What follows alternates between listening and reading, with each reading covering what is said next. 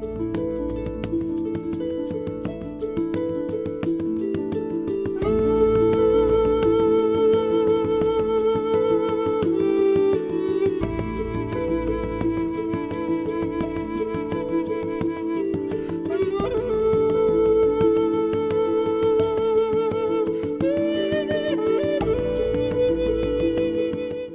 to The Writer's Dream.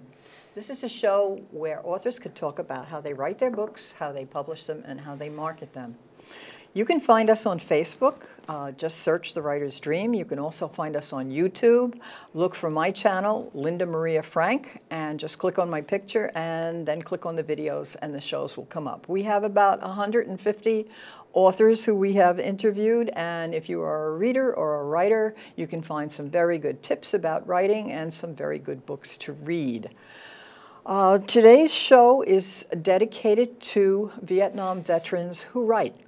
And we have 3 Vietnam veterans with us who have written books about their experiences. We have Ron Scott, who has written a novel called Face of the Enemy. We have Jim Smith with us, who is actually today a finalist in the Military Writers Society of America 2018 contest. He's waiting to see whether he is going to win gold, silver, or bronze for his book, which is called Heroes to the End. And he has written about his journalist activities at the end of the war. We also have with us someone who is a person who has a show here at LTV, and that is Joe Giannini, who has a show called Gung Ho, and he talks about veterans issues. So I'm going to take a little bit of a liberty today and use a salutation that Vietnam veterans use with each other and say, welcome home. Our host today is Jack Bilello. Jack Bilello has written a book about a father and son, the son who was in the Vietnam War, and the name of the book is Bonds of War. So gentlemen, proceed. Have a wonderful interview. Thank you, Linda. And you know, I've been on The Writer's Dream a number of times, both as a guest and as someone who's done interviews of guests on The Writer's Dream. But today is a singular honor for me, perhaps my most heartfelt appearance on The Writer's Dream, because I'm meeting with 3 warriors, men who have been there where and when it counted at the times of greatest peril. So I want to welcome both Ron, Jim, and Joe. My honor. Now, each of you have written, as Linda had pointed out, a book, but they were different kinds of books. Ron, you've written 2 novels. Jim, you have written dispatches, or what your experiences, over 350 of them were in many cases. And Joe, you have written a memoir of your experiences. So what I would like to know, I want to start with a quote from our supreme commander in Europe in World War II, Eisenhower, who said, "I hate war as only a soldier can hate war. Its brutality, its futility, its stupidity." And that, I've pondered that as a student of history and as a writer. And can you gentlemen come away with that same kind of feeling and conclusion about that? Yes, I could say now, in retrospect, having joined Veterans for Peace and having worshiped with the Quakers, that I disavow war. However, when I was there, it was the biggest adrenaline rush of my entire life. Good. Joe? Same thing with me. I think it happens to a lot of young men. War, at first, before you get there, you think it's going to be an adventure.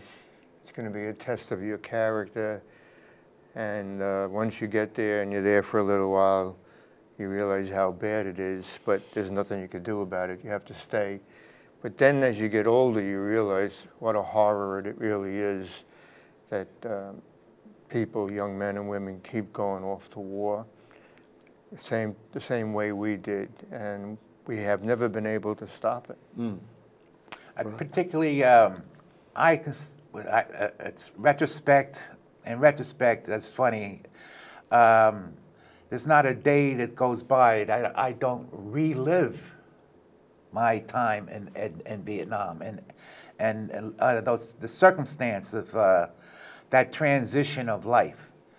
A transition that, at least in my situation, was not asked for because I was a draftee, and I was plucked out of a quality of life and thrown into a very strange, unprepared situation. And I actually became part of another family of, I call it young, we were all young men at the time. And I experienced a diversity of opinion at that time. We had soldiers that, depending on what part of the country you came from, we had soldiers that were enlistees. They were actually looking at the war as an adventure. And we had soldiers such as myself, who the last place I ever wanted to be. Okay, we wound up being, and how you say, thrown into the same family, and we very quickly learned that our mission was to survive. So, no, there's nothing glorious about war. And it's certainly nothing glorious about seeing friends of yours no longer with us. Mm-hmm. You know, the great philosopher Erasmus once said that war is only sweet to those who've never experienced it. And I think that both of you three gentlemen have kind of verified that. And you can start a war as you please, but you can never end a war as you please. And that is a lesson of history time and time again in Vietnam. I think is a prime example of that statement. So we have Joe, you enlisted, right? You enlisted under very interesting circumstances because you could have been drafted, but you wanted to enlist for 3 years rather than in 2. Why did you do that? Well, I wanted to Jim? be trained in an MOS, a military occupational specialty, that would land me in the rear, and that was clerk typist. And I actually spent 5 months in Cam Ranh Bay doing morning reports and processing people in and out. And I learned enough to type up my own orders when I saw an ad in the Stars and Stripes for a reporter job. And I got the job, and I spent the last 7 months as a correspondent. But you had been hired by Newsday prior to your going to Vietnam. I spent 4 years at Newsday covering high school sports and was hired full-time during my junior year, so I was a member of the union and promised a job when I got out of the Army, and so I wanted to preserve my life and limb so I could come home and be a sports reporter. Which you did for some 40 years, I guess, right? Yes, 48 years as a reporter and editor. And Joe, you enlisted. I had just graduated college, actually in January of '66. I already had a draft notice, and I was that generation that believed that, you know, serving your country was the right thing to do, and my dad was a World War II vet and very patriotic. So at first I was going to be drafted into the Army, but just by chance these Marines walked into the room and they were looking for volunteers, and they were really impressive looking in dress blues, and so I enlisted into the Marine Corps. Okay. And it changed my life. And you know, there are things that you read and see in your life's experience, my life's experience, and I have a golden opportunity to speak to you gentlemen. Get it from the horse's mouth rather than from me, which is the other end of the horse. So this is a great feeling for me. So what I wanted to ask you, you know, when Shakespeare in Henry V said, from this day to the ending of the world, we and it shall be remembered. We few, we happy few, we band of brothers. For he who sheds his blood with me shall be my brother. Is that an accurate concept of war? Were you a band of brothers? Do you still think of yourself as a band of brothers for those who you suffered with, bled with, in many cases, as Ron just pointed out, many for whom there was never to be a homecoming. And is that something that you have carried with you, this concept of a band of brothers? Yes, and I got to feel like every unit I wrote about was my unit.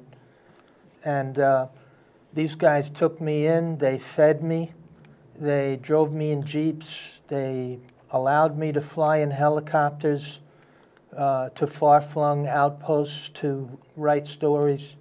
And, you know, if they dropped me in the field for a medevac, they would always come to pick me up. You know, then I slept with them, I played cards with them, smoked and drank with them, and they were my brothers. Joe? Same thing with me. 24/7 platoon leader. And my platoon consisted mostly of blacks, Hispanics, and poor whites. And I was with them all the time. And at night, most of the time, it was lights out, and that meant nothing. And so when it got dark, you'd talk to one another. You got very close. I wrote a story about one of my platoons, how close we were. I said that we loved each other to death. And that's how it was. We knew that if anything happened, who's ever on my left and right, they're gonna stay there. And if you get hit, they're gonna pull you out. So that's the way it was. And later on, I actually reunited with some of the people I was in Vietnam with, and we were very tight. I mean, really tight. Ron?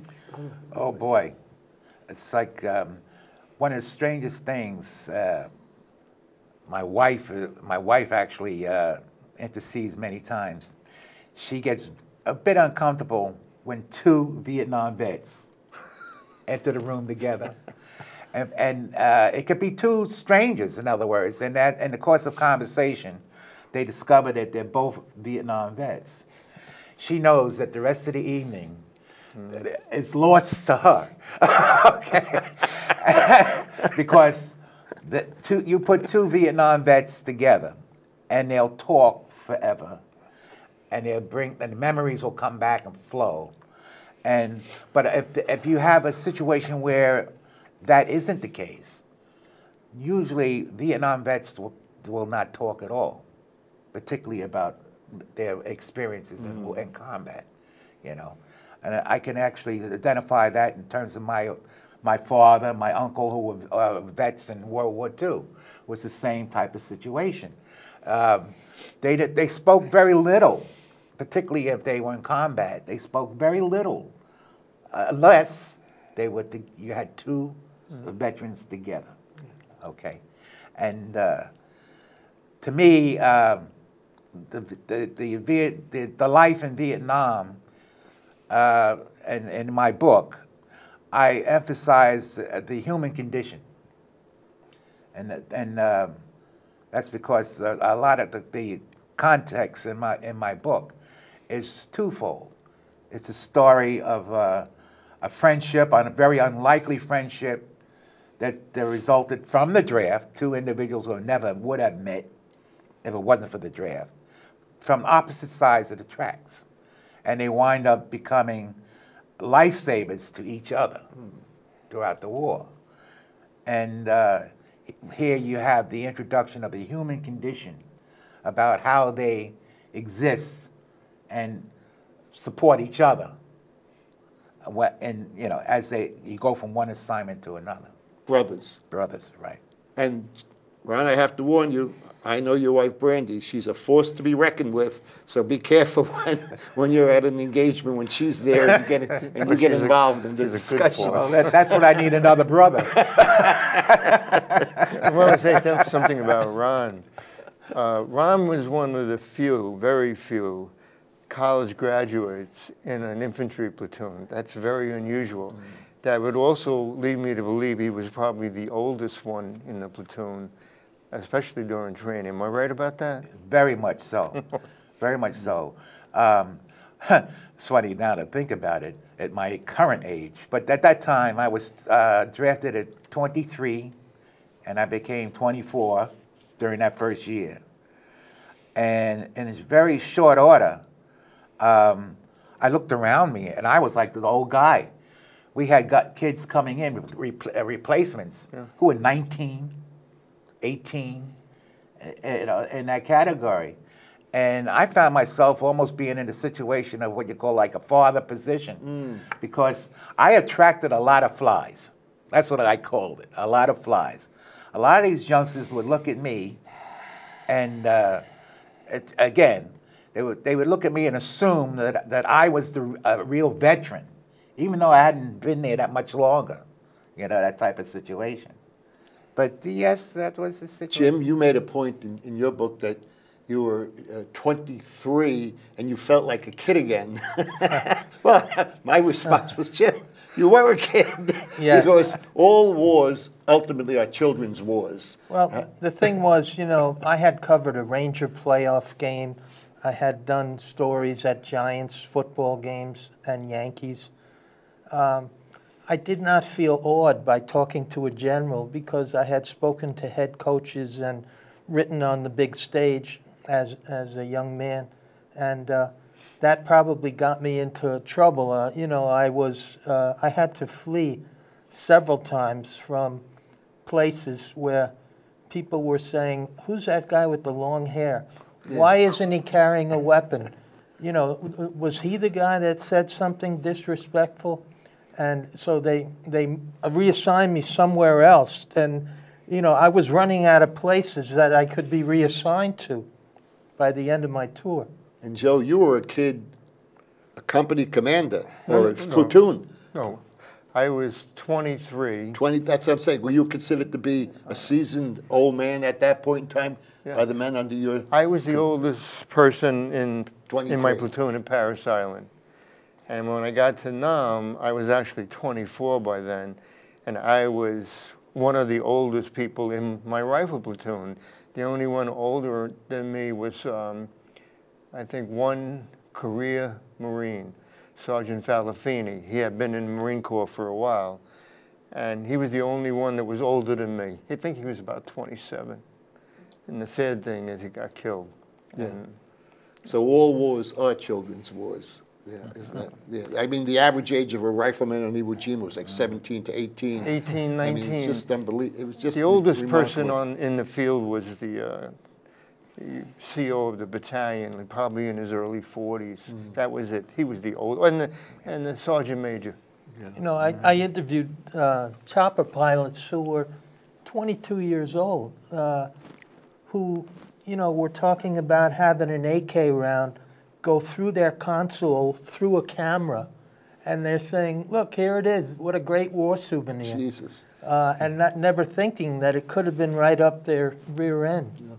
You know, in the first novel that I wrote, which has a serious Vietnam part of it, it's a World War II Vietnam story of a father and son. One of the persons who wrote a blurb, as we all have in the back of our books, was a Vietnam helicopter pilot, and he wrote the blurb, "We should hate the war, but honor the warrior." And I like that distinction. And how, you know, World War II, we saw the incoming heroes. They were treated with magnificent royalty. How are you, gentlemen? Did you have any vivid experiences because of how you came home?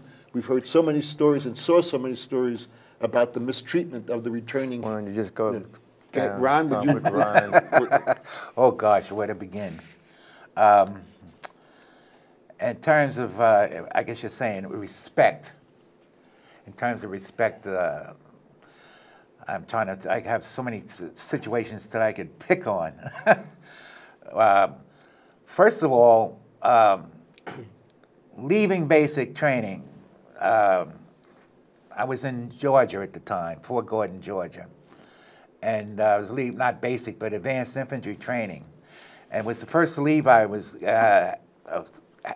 had to come home, and it was like I had 2 weeks before my going to Vietnam. Okay, and I'm coming through the airport in Atlanta. in a big hurry trying to find a flight to New York. And the people, this is again talking about regional reaction to the war. In Georgia, I had people, as I was running to a plane, because one of the workers there, as a matter of fact, at the desk, when you come in to get a ticket, told me there's a plane leaving to New York in 5 minutes. It's at gate so-and-so, which is like at the other side of the airport, right? I'm going to call and have them hold up the plane, right? I'm in uniform and everything else. And as I'm running through, I felt like, I don't know, an O.J. Simpson commercial. I'm running through the airport with